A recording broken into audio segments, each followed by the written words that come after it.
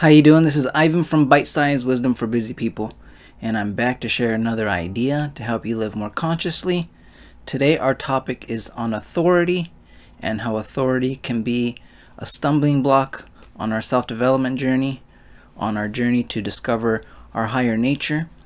So here, authority is anything external to us that we use as a way to feel security, to feel certain in life. So authority can be society, it can be books, it can be organized religion, it could be our leaders, our politicians.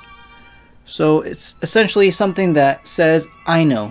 So all of us come into this world and it's a big scary place, right? And we don't know what's going on. But then organized religion comes along, or a politician comes along, and they say, hey, listen to me, I know. If you follow me, you'll be alright.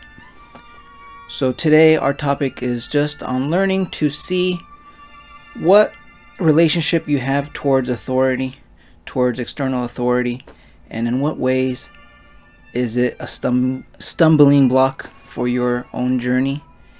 Because ultimately, any form of authority, any power that you give away to authority is going to prevent you from realizing your higher nature, realizing that truth is always within you, and ultimately self-knowledge cannot be given to you by nobody. So although an external source can give us pointers, they can point the way, ultimately it's up to us to discover who and what we are, and this is a knowledge that nobody can give us. We gotta make the effort, and we gotta apply ourselves and really want it, and it will be ours if we do. So here authority also represents the past, the known.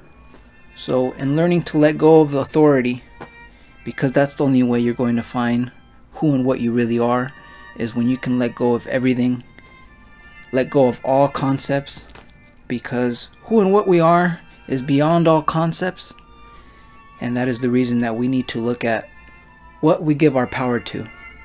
And I'm not saying that authority is not needed. I'm just talking in the psychological sense and how it affects our mind, our body, our spirit. Because external authority, of course, is needed in the form of, let's say, a police officer keeping order on the street. But I'm talking about you looking at how you have given your power away psychologically. Because we need to reclaim that power, take full responsibility, and in doing so we will become the ultimate authority in our own life, and we will be able to discover what is true. Alright guys, that's it for today. I hope you enjoyed today's topic, and take a good look and see what you give your power to, and know that you can reclaim your power, and then you won't depend on any external crutch. Wherever you are in the world, hope you're doing well, and until next time, take care. Peace.